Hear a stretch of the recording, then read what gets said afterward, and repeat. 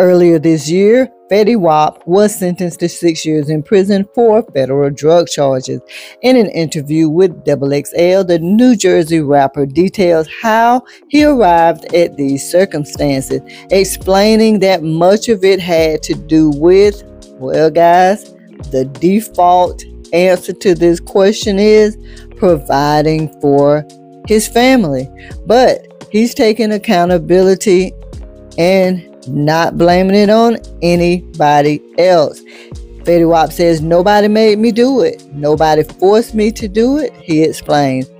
"When I put myself in that position or situation, I ain't really think for the long run.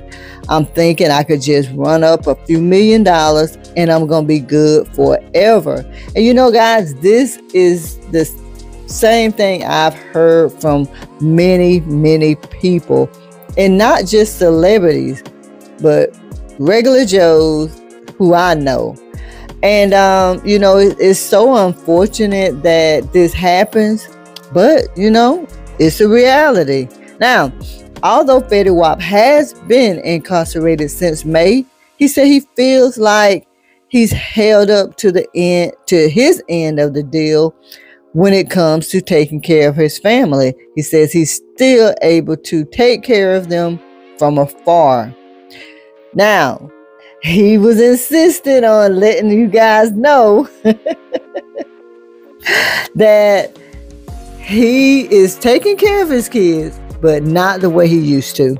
But anyway, guys, he said he's insisted on continuing to support his family in trying situations. Yes, guys, Fetty Wap is still taking care of his family while being incarcerated. He's found different outlets while being detained to provide. And one of those outlets is 50 Cent. Yep, Fetty Wap says that 50 Cent showed him how to invest, and this is among one of the legal outlets that are helping Fetty Wap to provide for his family. And I thought that was such an awesome thing, because we know 50 Cent to be a mogul, to be a great investor. And so it's good to know that he's sharing the knowledge with others.